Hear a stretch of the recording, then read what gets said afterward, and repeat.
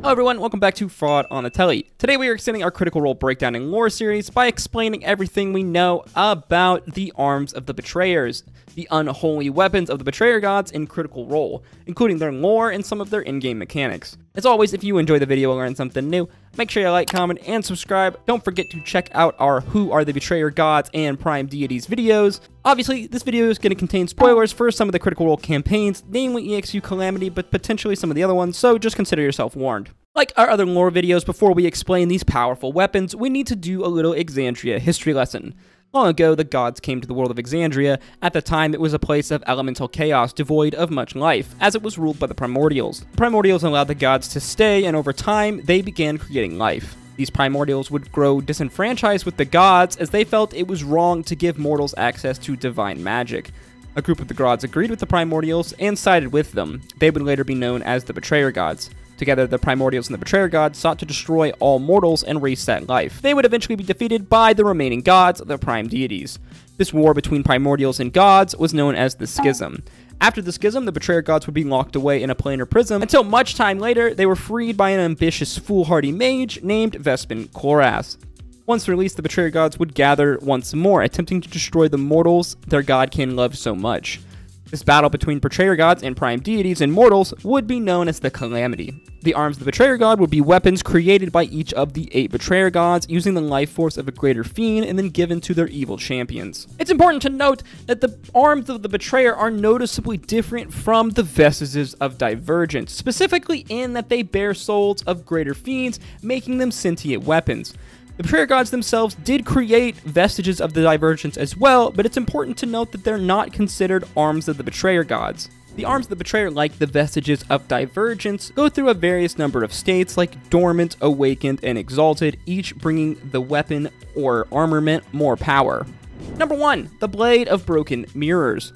Created by the god Tharizdun, the Chained Oblivion, using the soul of a Glabrazu named Regazu, the blade is simple in its construct, a small dagger of jagged stone bearing a maze-like pattern. The soul of the Glabrazu pushes the wielder of the blade towards reckless action.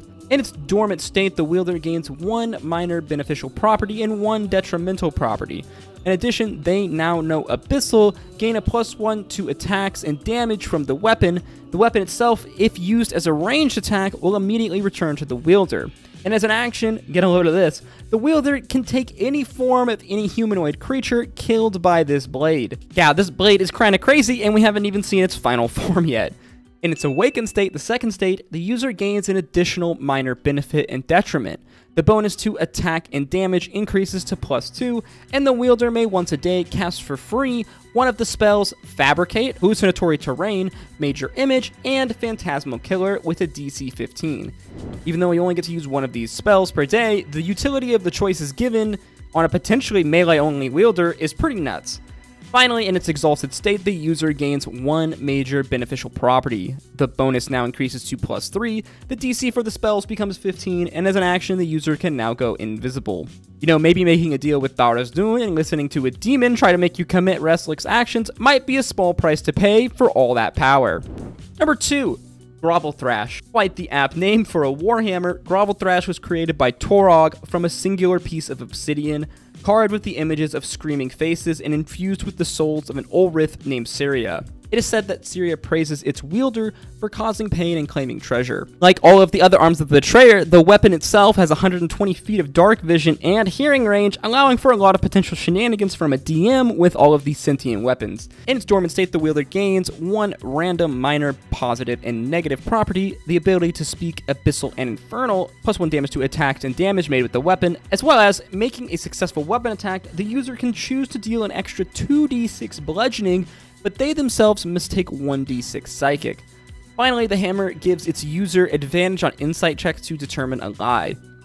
In its awakened state, the bonus increases to +2. They gain additional properties. Once per day, the wielder, when hit with an attack from a physical creature within 30 feet, can use their reaction to deal psychic damage equal to the damage they just took from their attacker. As well, the user gains a burrowing speed equal to their walking speed, which makes sense seeing as the weapon was made by the Crawling King.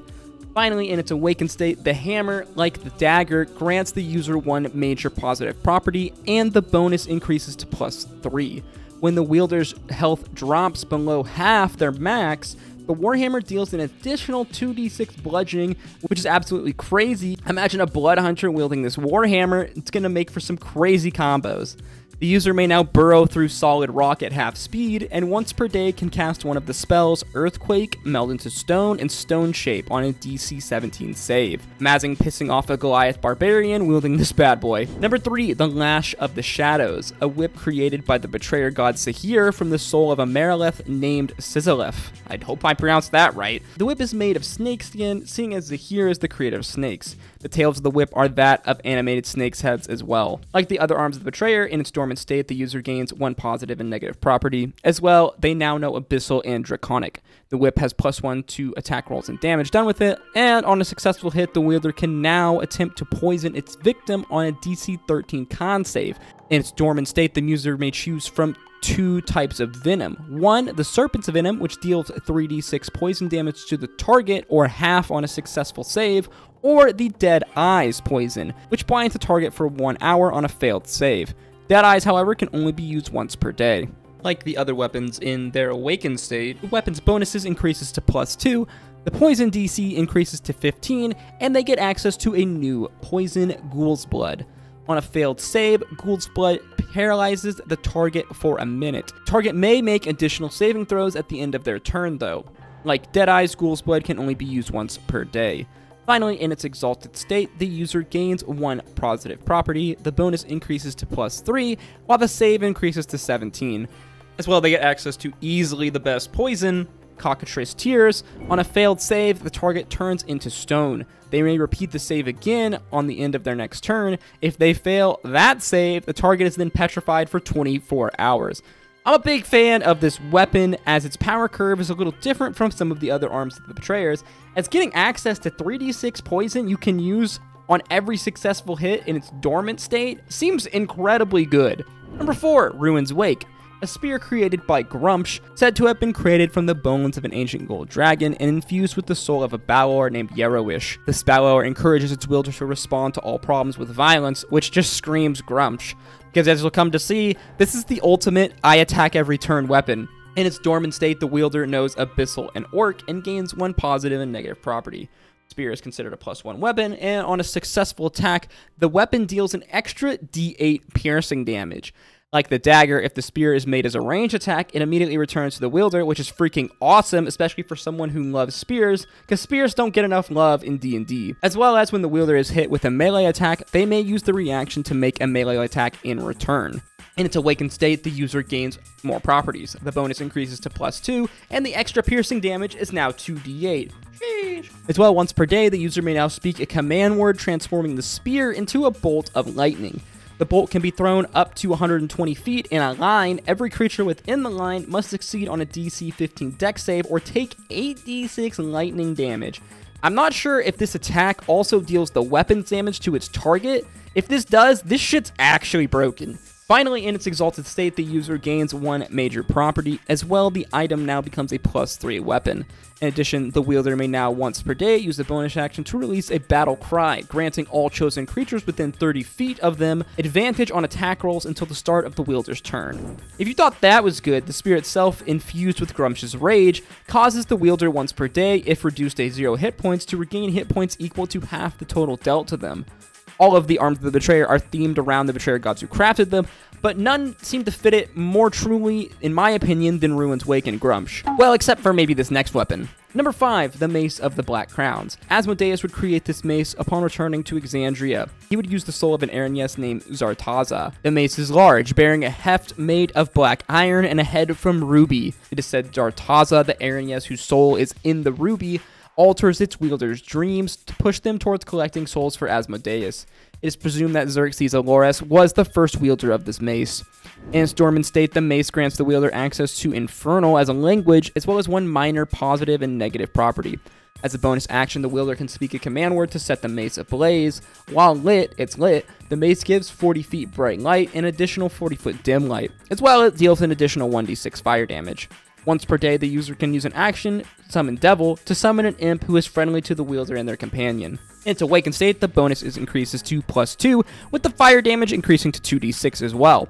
In addition, the wielder gains a resistance to poison damage and can now summon a freaking bearded devil. Like the other weapons in its exalted state, the wielder gains one major positive property. The bonus also increases to +3. The fire damage increases as well to 3d6. As well, the wielder is now resistant to both fire and poison damage, and the summon devil feature can now be used to summon a barb devil, which has a CR of 5, by the way. Actually a pretty insane ability at just the cost of one action, making it basically better than planar ally. Number 6, Will of the Talon. A great war pick made by Tiamat from gold, decorated with gems representing the 5 colors of chromatic dragons. The Talon is said to be made from the soul of a bone devil, Asterion, who orders the wielder to take charge of situations. In its dormant state, the wielder now understands Draconic and Infernal, as well as gaining one minor negative and positive property. The pick being made from the Queen of Dragons bestows its wielder with abilities of a dragon. Once per long rest, the wielder may enact Frightful Presence as a bonus action, forcing creatures within 30 feet to make a DC 13 Wisdom save or be frightened. As well, once per day, the user can call upon the Breath of a Dragon, unleashing one of the chromatic dragon breaths that they choose, dealing 3d6 of any of that chosen damage. In its awakened state, the weapon increases to a +2. As well, the spirit of the dragon becomes stronger, increasing the DC for both the breath and the frightful presence to 15. As well, the breath's weapon's damage increases to 46, and the user being blessed by Tiamat is now resistant to acid, cold, fire, lightning, and poison. Yeah, you heard me right. That's all the resistances. The spirit of the dragon further grows in the wielder in the exalted state as its bonuses increase to +3. The DC for the saves is now 17, and the breath weapon deals a whopping 5d6. Still, the breath can only be used once per day, so it feels pretty balanced, even though I think they could have given it 2 charges. I can only imagine, though, how insane this weapon would have been if the breath had more uses. Still, imagine how unkillable your barbarian could become wielding the Will of the Talon. Number 7, Silken Spite. A rapier made from spider silk with an onyx pommel. The Silken Spite was constructed by Lolth the Spider Queen, made from the soul of a Yoklel named Cinefex. In its dormant state, the blade grants the wielder the ability to speak Abyssal, Elvish, and Undercommon. As well, the user gains 60-foot Dark Vision or 120-foot Dark Vision if they already have Dark Vision. Dang, yo, that's a lot of Dark Vision. As well, the wielder is granted a climbing speed equal to their walk speed, and they can use it to walk across vertical surfaces and ceilings without their hands. The blade is considered +1, and as an action can be coated with poison, which lasts for 1 minute or until an attack is landed. Target must succeed on a DC 13 save or be poisoned for 1 hour. If they failed the save, though, by 5 or more, they fall unconscious immediately until they take damage or are aroused. In its awakened state, the bonus increases to +2, the poison DC becomes 15, and the wielder once per day can cast one of the following spells: Cloud Kill, Darkness, Levitate, and Web. Once entering its exalted state, the weapon now increases to +3. The poison DC now becomes 17. The user can now see through magical darkness, and once a day as a bonus action, when in dim or dark light, the wielder can teleport to another spot in dim or dark light within 60 feet. Overall, it's a powerful weapon, but in my opinion, when you compare it to the other arms of the Betrayer in their respective states, it just feels like it's lacking some oomph. Number 8, the Bloody Inn.